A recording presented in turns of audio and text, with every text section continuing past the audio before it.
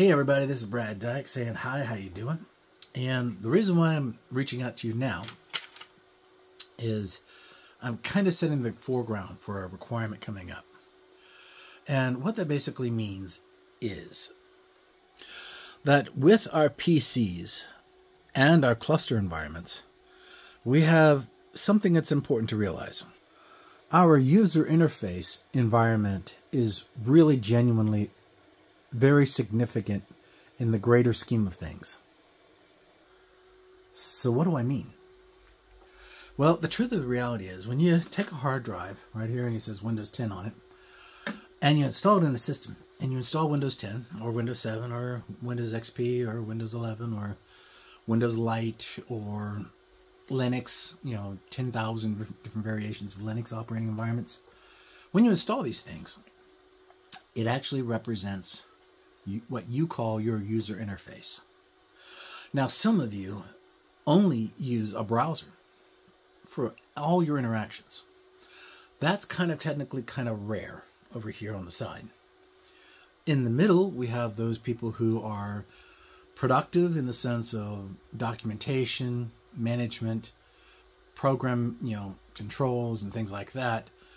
Plus they may do their finances and then may have some recreational games or something like that. And that's in the middle. And then you have the power users and the administrators, which are over on the other side. And that individual or individuals, they need everything that the other two have and a whole heck of a lot more. So what defines the nature of you to be able to use resources? It's about how honest you are with what you need for an operating system. Again, for clarification, operating system as referring to Windows XP, Windows 10, Windows 7, and Windows 11, and POP, Mint, Ubuntu. So basically, what you call your optimal ability to use a computer to interact for the things you want to do. May it range from personal to exterior, which is like an Internet Chrome browser kind of operating system, to much more capacity and functionality. So how do you be honest with yourself on this? Because when you go out there to buy a laptop to do what you got to do, if you are more of what I call the console kind of person or a browser type person, Chrome, Apple, Mac, rock and roll, those are probably your best choices. Because your machine really doesn't do that much. Really, it's just fairly fast and it could be a little entertaining if it has some functionality to it. But in a nutshell, you're going somewhere else. You're using something else somewhere else. We call these internet services, paid services, applications that kind of point to something exterior to your laptop and so on. Nothing wrong with that. Realize that, acknowledge that first, and then that's the route you want to go.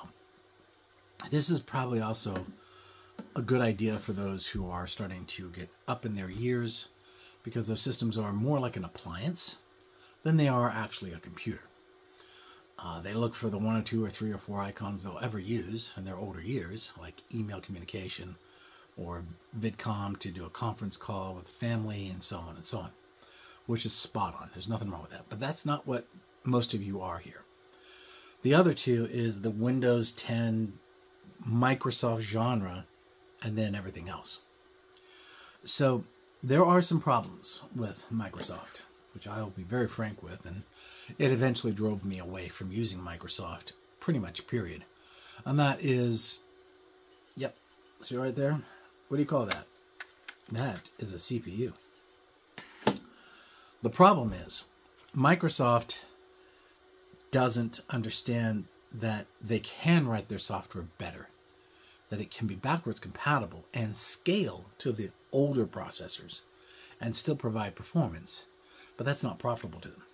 If they do that, then they're not giving you a reason to upgrade to the latest piece of hardware that drives the industry to sell more gear and so on and so on and so on. It's a marketing strategy, by the way.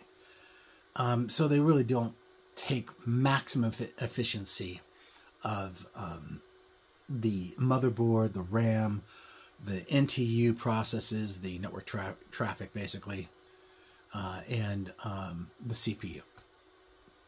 as one of my counterparts, Linus, had discovered painfully, that I had also discovered, is that you try to tweak it, you try to tweak it out, tweak it. You're just constantly trying to tweak it to get the NIC card to be super fast, to get the processors to get utilized super fast, and to more accurately and more functionally utilize the processing power of your RAM.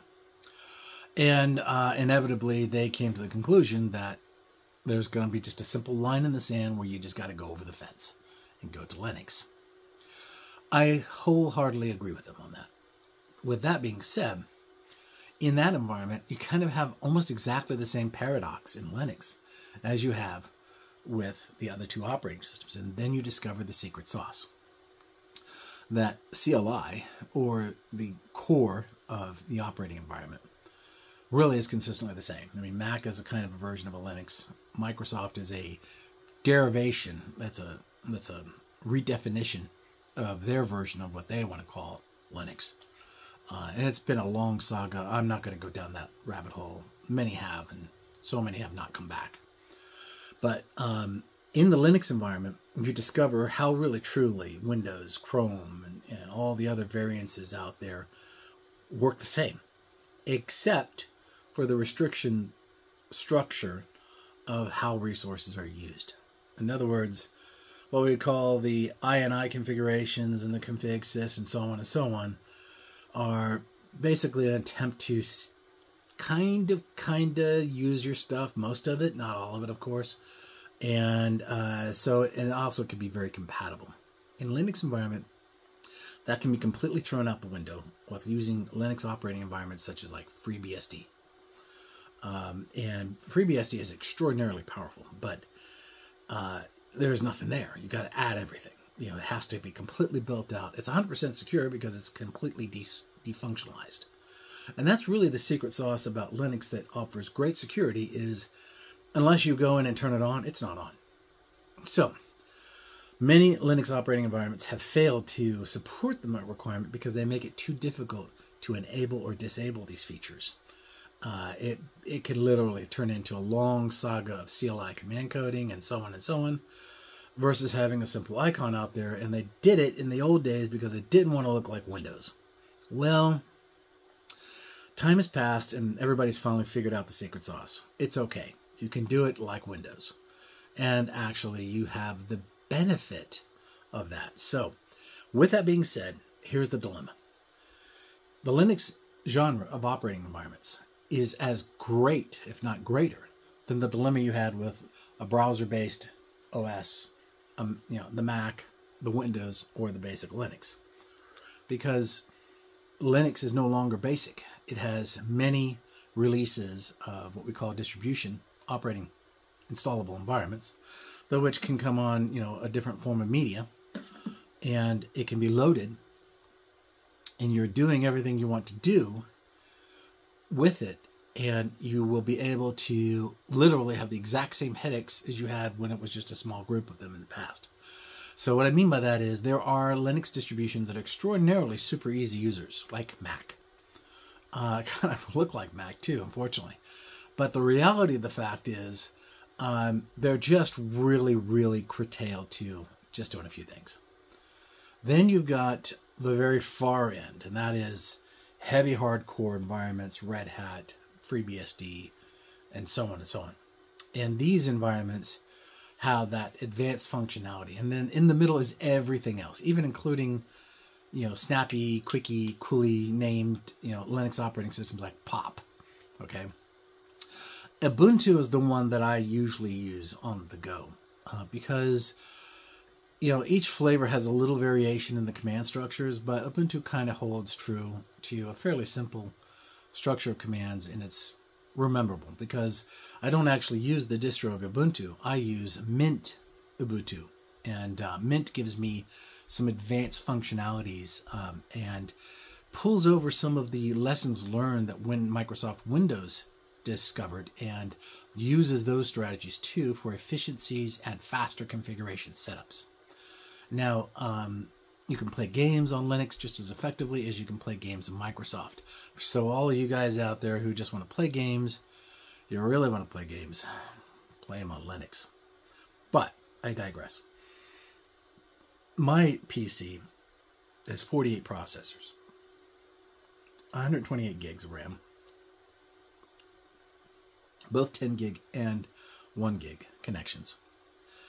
And when I attempted to use Microsoft Windows on it, and I looked at the processor loads, I could very quickly see that, yes, technically they acknowledge the processors are present, but they don't load them. And you can do that very easily by just simply going over to your task manager, bring up the configurations, and can show the individual thread sessions. And you can see literally only 6 or 7 processors are engaging. And that's the big headache there. And then there's a headache about your network processing handling and why you can't get the maximum, transfer rates with jumbo framing and so on and so on. And then, of course, again, the same problem with RAM. It's not handled well. Go to Linux. You get it all pretty much up front pretty quick with a minor amount of configuration. And it works really well. But as a side note, I'll say this now because I know that this can cause problems. Make sure your network switching is set up correctly to support those advanced bandwidths, because that can stop your network connectivity no matter what config you do. So remember that, especially if you're spanning tree and things like that. With that being said, back to the focal point of the discussion here, and that is, what is really what I want for my user interface to get the maximum from what I want? For the basic users who are just starting to learn, go to the low end of Linux or Microsoft or Mac. Avoid Chrome for now. And in those environments, unlearn the basics. That's my suggestion. Pop Linux is not bad for introduction. There are a few others out there, but it changes. So I would say with that, you can also go with Microsoft. The latest operating environment is fine. And you would learn the very core basics. What are those basics? Well, of course, obviously, you've got your Microsoft Office or Open Office or whatever you're going to have for your document needs. You're going to have your personal stuff. You might have some video. You might have some requirements to do what we call remote administration, where you have to connect to your local NAS that you bought that sits on the back shelf next to the network switch, so you can back up your family photos and things like that. Or you may have, a need to access resources, or you're a young IT person who's got a piece of hardware they want to play with. This is a good way to do that. Now, once you've got that behind your belt, then what you do is you take a piece of paper out. Yep, I said it. Piece of paper and pencil. Write out all the things you did. What do you need? And lastly, what do you want to do next? The key thing about Linux is you can progress. And progressing, for instance, like you want to use a Fedora standard, or you want to use a Ubuntu standard or a BSD standard, start on the fun, easy, accessible versions of Linux and or the basic Microsoft environment. Mac is going to now split away and become more of a console-based interface. And a lot of people sit there and they have a lot of remote administration, and that's their job, and the Mac is fine. I don't personally like Macs because how the industry of Apple throws away hardware so needlessly, and just they make giant piles of trash, basically, because they need you to expire your hardware and go buy another one, and then go buy another one, and go buy another one. If you want an example of that, look at the Android versus and all the wonderful features of Androids, and then look at a Mac and how they're constantly trying to catch up, because they don't want you necessarily having the best and greatest, because it's going to last a lot longer and they don't get their profit marks. That's why I'm not a fan of Apple products. But back to the topic. Like I said, Macintosh environments, or Macs, become more of a console-based stratagem, which is fine. And they're also a console as in a browser kind of construct. It works. I mean, it's, to me, that's all you need. Then get out of the job, get out of the industry and just be, a remote administrator specialist.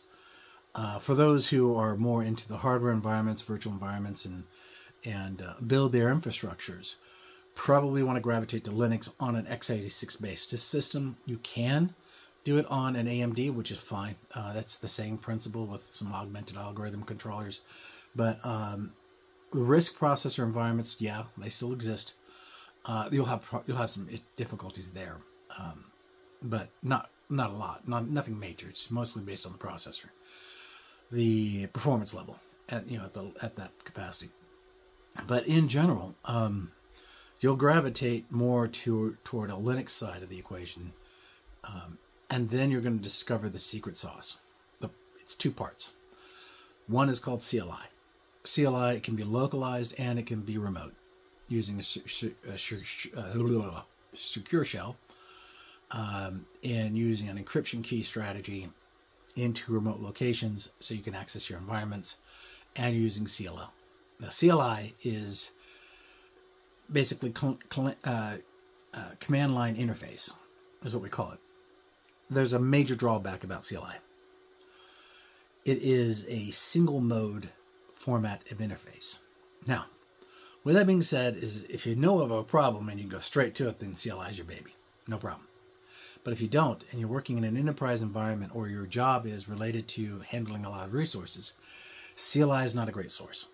What would be more effective is a GUI footprint. That is a graphical user interface that can give you representations on the screen, what we call the red, green, blue, the red, green, yellow environment. You know, green is good, yellow is caution, red is down kind of mindset, which allows you to then use your CLI strategies on the targets identified. Now, you don't think of it as a big thing, but if you're a young entrepreneur IT guy coming into the game or gal, and you're starting to work on, let's say, 30 platforms, this is where you start to feel the pain. When you go from 30 to 300 or 1,500, then GUI is very valuable. And you might even graduate to what we call web-based strategy GUI, such as Datadog or Dynatrace or New Relic. And these are platforms, at least a few servers, some resources and RAM and so on, that are monitoring all these resources inside your environment for you to give you a single page to work on. In other words, a single pane of glass. This is where CLI fails. CLI is specifically focused with an interface. GUI is specifically designed for the macro environment to the micro CLI instance. And that's where you can start to grow.